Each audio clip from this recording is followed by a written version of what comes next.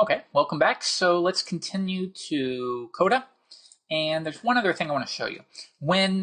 As you might know, you are allowed to use plenty of plugins to extend WordPress. It's one of the big selling features. Or not selling features, but a big feature. Now, one thing you should do is we're going to add something, WP_head. And this is because certain plugins append things to the head. So by adding this here, plugins are allowed to add extra scripts or CSS files. Okay, so that's something we want to do. And we should also do that in our footer, but we don't even have a footer. So if we want, we could just add it right here. Div ID equals footer.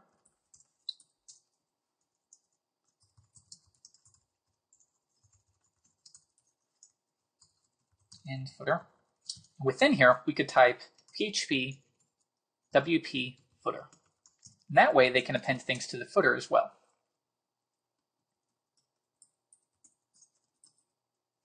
Clean this up a little more. All right, so moving right along. So let's get started. So remember, we want to link our logo back to the home page. So one way we could do it is just have that link to www.jeff-way.com/psd. But what if you move servers? Then you'd have to replace that everywhere. We need to keep this as simple to update as possible. So let's close that out. Come on back, and we're going to change this, and we're going to use a new one. And this is going to be PHP blog info URL. Notice all this blog info function. We can pass in URL, style sheet URL, RSS2, lots of them. You don't need to remember all of them, but just kind of be paying attention. And this is obviously going to return the URL of our site. Refresh the page. If I hover over it now, if you look at the bottom left portion of the screen, it's linking back to the root of the WordPress installation. So I mentioned that we are going to be changing some things. That's always going to happen when you convert HTML. I decided after a while that I don't want to store search and RSS within list items. It was giving me some problems across browsers, and I decided, you know what, it might be better to store those in a separate div. So that's what I did. So we're going to close out this unordered list, and we'll create a new one, div ID equals search. And we're going to use our image. So img source alt ID equals search icon. All right, and it's still going to be search for something. This is that little search icon that we're adding. And then the source is going to be, is this going to be the same? Yeah, you know what? Let's do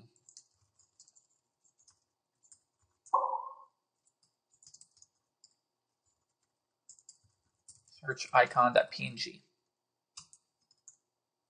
All right, and you know, I probably could have just taken that whole thing, cut that out, cut that list item out, cut that closing unordered list because we already closed it right here.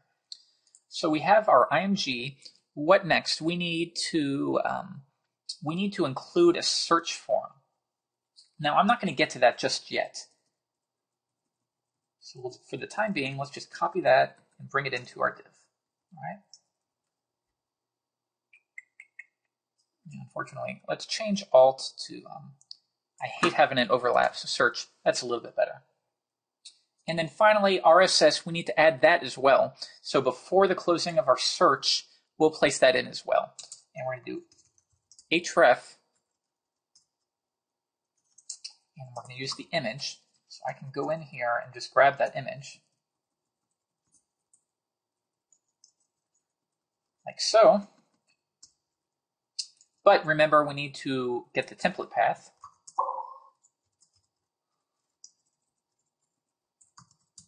All right. And then what else? Let's make sure that this links directly to our RSS feed. So we'll do that. And we can remember, we did it right up here, blog info. So we'll do PHP blog info RSS2 underscore URL. And that will return the correct value. Okay, I think that's right. Let's come back. It's going to screw up the formatting slightly. Syntax error unexpected on line 29. Let's find line 29. Oh, that's right. Extra PHP. refresh the page. And now it's messed up our formatting just a little bit, but don't worry, we'll fix that. We'll definitely fix that. Let's continue on. What else should we do? A slogan. Rather here, why don't we change this because we want it to grab whatever is stored within the tagline right here. Once again, we could just hard code it, but then if we change it, we'd have to change it in multiple places. So we can do PHP blog info description. All right. So the first thing when you make a dynamic site, or not the first, but something you should think about is let's turn these static pages into dynamic ones. We want WordPress to listen for how many pages we have and add those.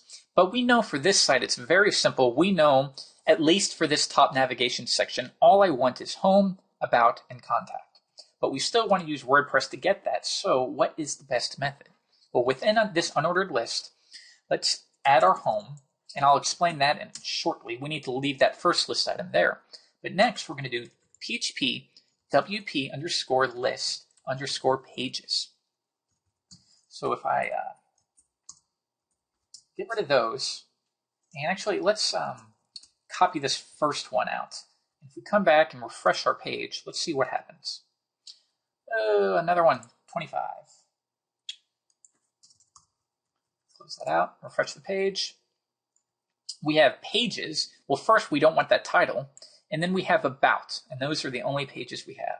So next, let's add a new page. And we'll just call it contact. Blah. Publish.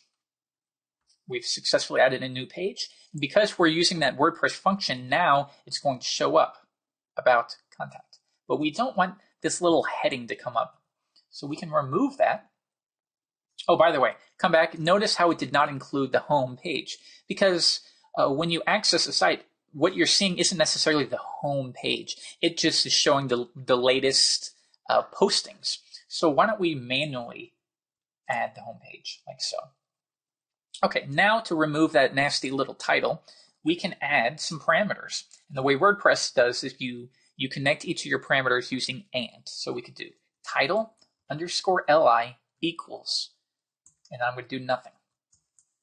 Come back, refresh the page. Now it's gone. And now these pages were dynamically added.